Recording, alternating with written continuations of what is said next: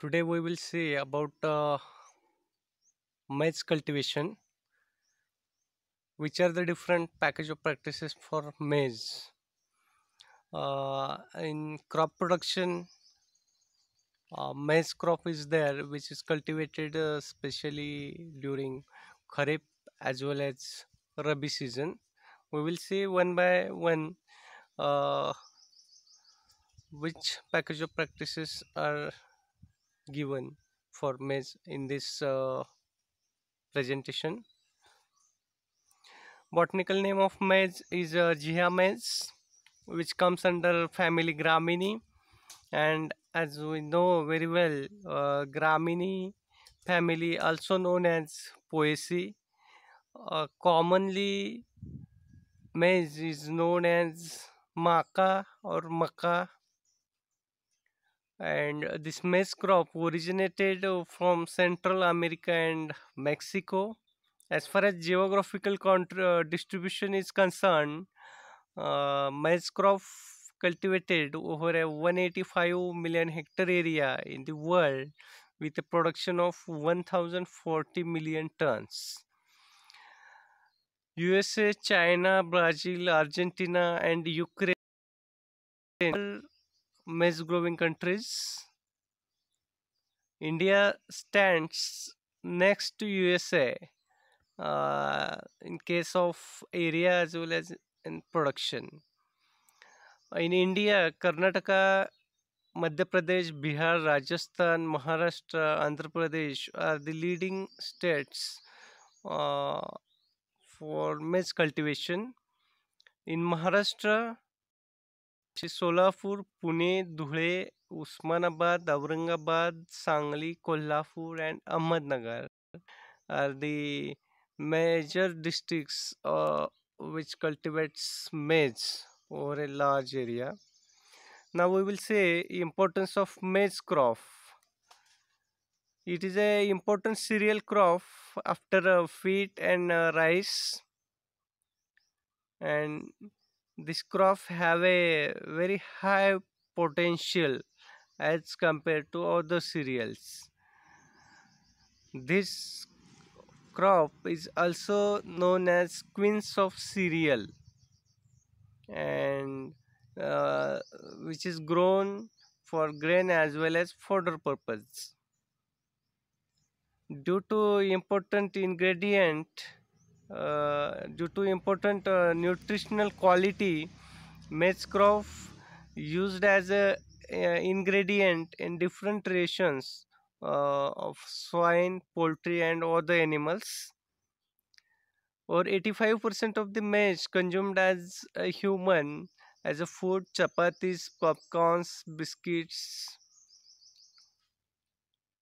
Green crops also eaten by roasting, and this is very popular among the farmers.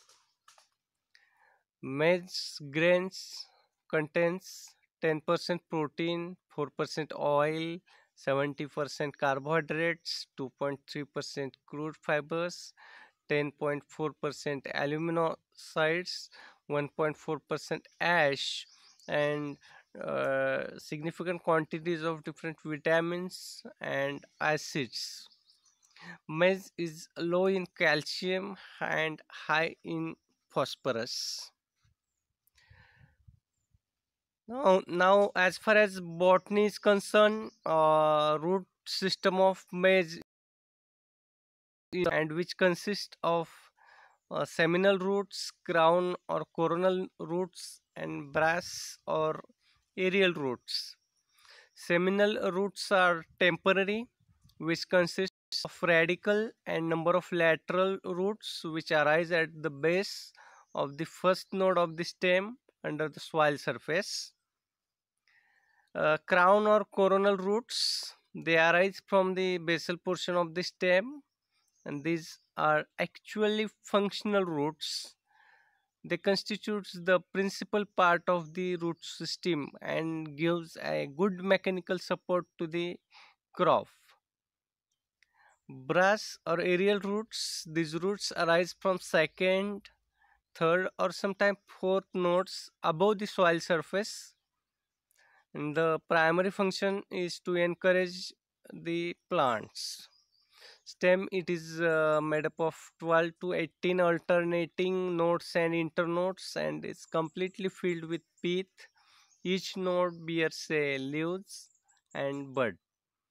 Leaf, the leaves are leaves of maize develop alternately on opposite side of the stem. Each leaf consists of leaf blade and leaf sheath. Leaf sheath cover the internode, and parallel venation we have seen in this maize crop. Tassels. The tassel is a branched inflorescence, consists of central spike and about 10 to 15 lateral branches. The paired spikelets, pedicellate and sessile, occur around the central spike. Each spikelet contains two florets. Each floret is enclosed with a pair of thin scale lemma and pallia. Ear.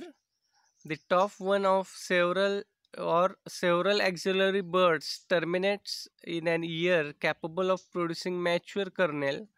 Each of these auxiliary buds covered with about 8 to 14 modified leaves called husk and profile.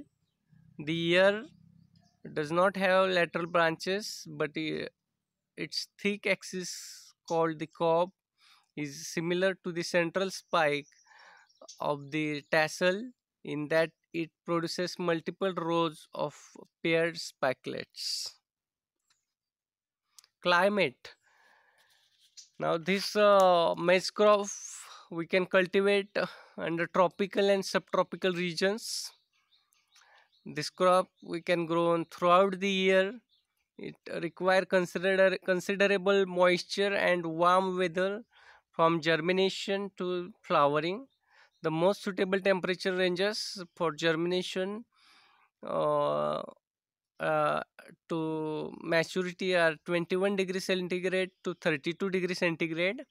Extremely high temperatures and low humidity is not suitable for this crop. The crop can be grown satisfactorily in the areas receiving annual rainfall of 500 to 750 mm. We can call this crop as a rain-fed crop. Soil, well drained, sandy loam, silty loam soils are very suitable for this crop. The soils should be fertile and porous. Soils should be well drained, and pH of the soil ranges from 5.5 to 7.5. The alluvial soils are very suitable for maize cultivation. As we know, the most of the alluvial soils are well fertile, and that's why maize can grow better in alluvial soils. Now land preparation, maize comes under bold seeded and needs friable, well aerated and rough seedbed. Plow the land at the depth of 20 to 25 centimeter with iron plow during summer season, followed by 2 to 3 crisscross harrowings, and we have to add FYM 10 to 15 ton per hectare before last harrowing. So which will help to mix that FYM properly in the soil. Now seed and sowing, always remember under the head of seed and sowing 6 to 7 points should be covered. First one, sowing time. Crop can be sown throughout the year due to availability of thermo and photosensitive varieties, and dates of sowing changed place to place. Kharif, 15 June to 15 July we can go for sowing the maize crop. During Rabi season, October to 15 November is the suitable period. And for summer crop, last week of January to last week of February is the best time for sowing of the maize. Spacing 60 to 75 centimeter row to row and 25 to 30 centimeter between plant. Seed rate 18 to 20 kg per hectare. Seed rate is required, which help to maintain plant population near about 65 to 70,000 per hectare. Now seed treatment. Seeds should be treated with Thyram at the rate of 2.5 kg per hectare of the seeds. We can avoid seed and soil-borne diseases. Methods of sowing. There are drilling, dibbling, and sowing behind the plow. These three methods generally um, used to sow this crop, but sowing of seed behind the plow become nowadays become most popular because this is say time saving method, as well as we can save. In this method, sowing the seeds behind the plow, seeds are dropped in a shallow furrow opened by a country plow, and then planking is done to cover the seeds. After care, after sowing, thinning and gap filling, these two operations are most important. If plant population is high, then we have to go for thinning after 10 to 15 days after sowing. Keep only one healthy plant at each hill at the time of thinning. Gap filling, after germination, immediately we have to fill out those gaps are there within 10 to 15 days after sowing. Growth stages, different growth stages are there. First one, seedling stage. This stage comes 1 week after sowing. The plants have 2 to 4 leaves. Grand growth stage, this is knee height stage of the plant. This stage arrive 35 to 45 days after sowing.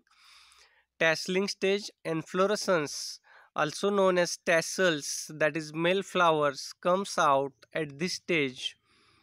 Silking stage, this stage is called as cob initiation stage, and which includes female flowers. Female flowers or cobs are formed at this silking stage. Soft duff stage, it is a milky stage, commences after completion of pollination and fertilization. If we press the grains, then milky secretion comes out after breaking of that grains. That's why known as soft duff stage. And during this stage, uh, high protein content is there in the cob. Hard duff stage, it is a maturity stage. Leaves gets dried and yellow, skill turns brownish and dried completely. Then we have to consider that this crop is ready to harvest. Now nutrient management. This crop gives very good response to nutrients, and that's why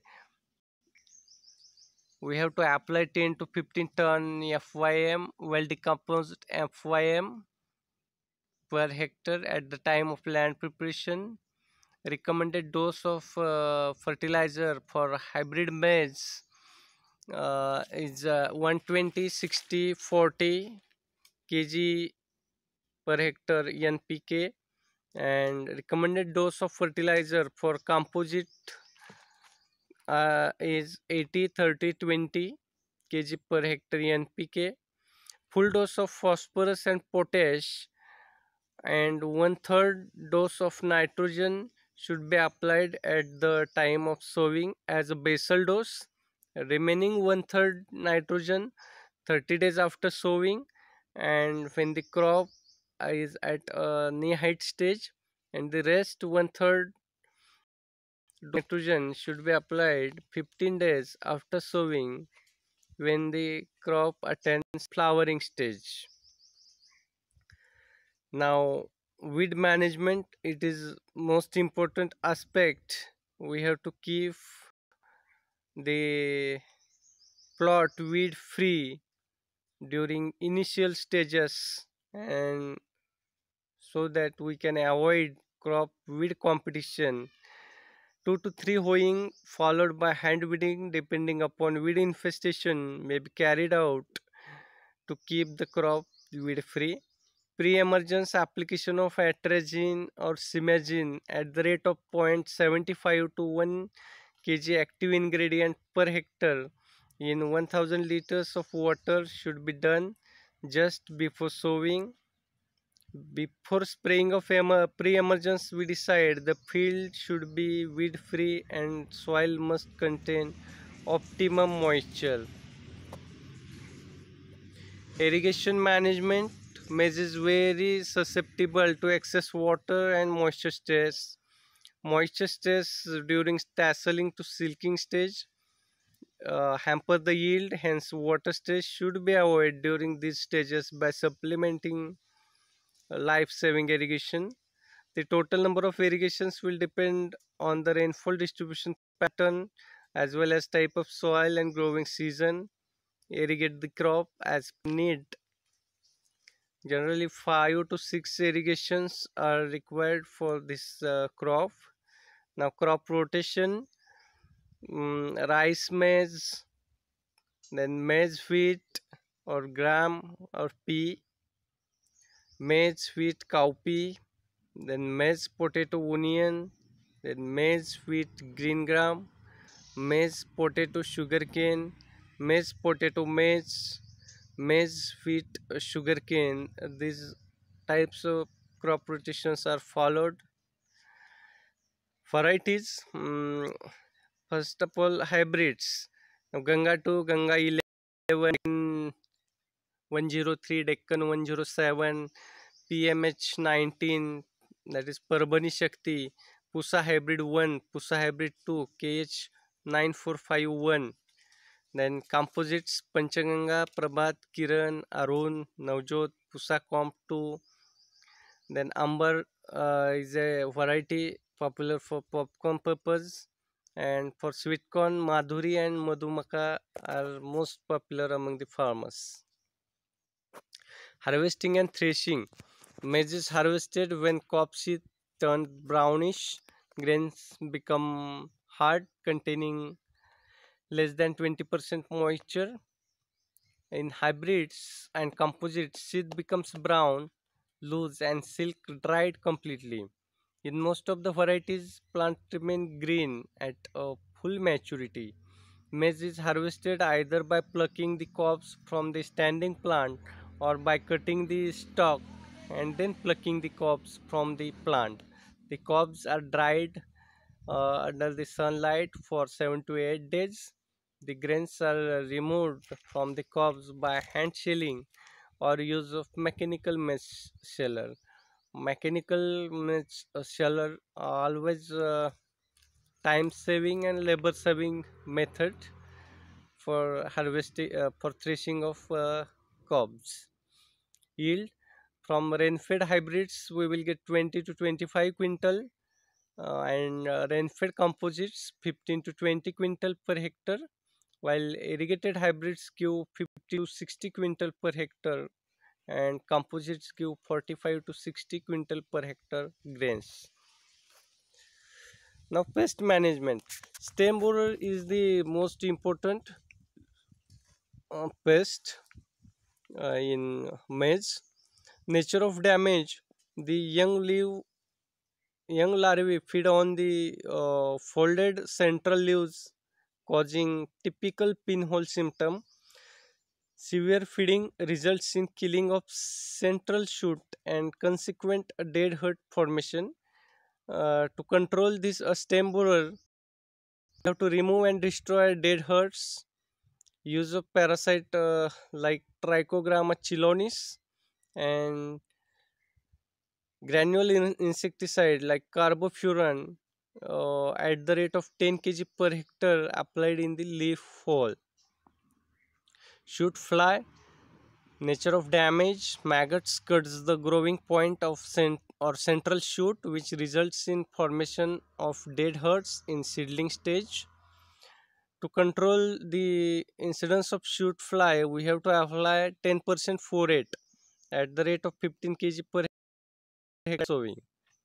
Now, leaf roller, nature of damage. The larvae fold the leaves by silking thread.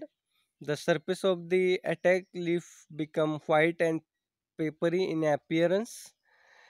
To control this leaf roller, we have to spray 0.2% carbaryl in 500 to 800 liters of water per hectare. Now cutworm, nature of damage, larvae cut the seedling at ground level. To control this cutworm, dust 2% methyl parathion at the rate of 20 to 25 kg per hectare. Now white grub, larvae feed on the roots of the plants, and to control this white grub, we have to apply forate 10% at the rate of 15 kg per hectare. Now we will see disease management, seed rot and seedling blight. Symptoms: poor emergence or patchy growth, rotting of seed, wilting of seedlings. To control the seed rot and seedling blight, treat the seeds with thiram at the rate of 3 gram per kg of seed. Both are seed-borne diseases. By giving seed treatment, we can check the both diseases. Brown strip, downy mildew, chlorotic to straw color strips on the lower leaves and sometimes on the upper leaves also. We have observed. To control by to take a spray of 0.25% zineb or mancozeb 75 wettable powder. Leaf blight. In Maddie's leaf blight, spots are grayish, oval-shaped, and Dorsicum leaf blight spot are grayish-green or straw-colored and boat-shaped. Control measure: spray with zineb or mancozeb at the rate of 2.5 kg in 1000 liters of water. Bacterial stalk rot. Symptoms: in bacterium dissolves the middle lamella of the cell wall, resulting disintegration of tissues and plant collapses to the ground. Control measure: avoid waterlogging, application of bleaching powder along the rows and 20 to 25 kg per hectare. Pythium stalk rot.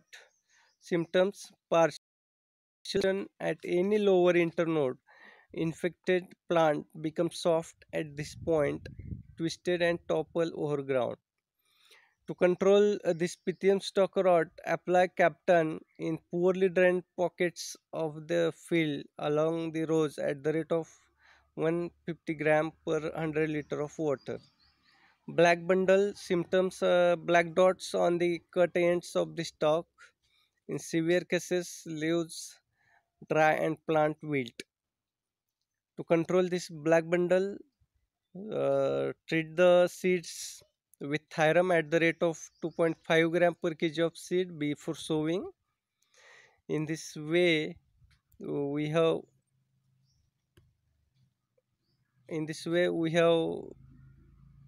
see the different package of practices of maize. Now, in references are given in this slide. Bal Subramanyam, principles and principles and practices of agronomy, Agrobias publication, Jodhpur, India.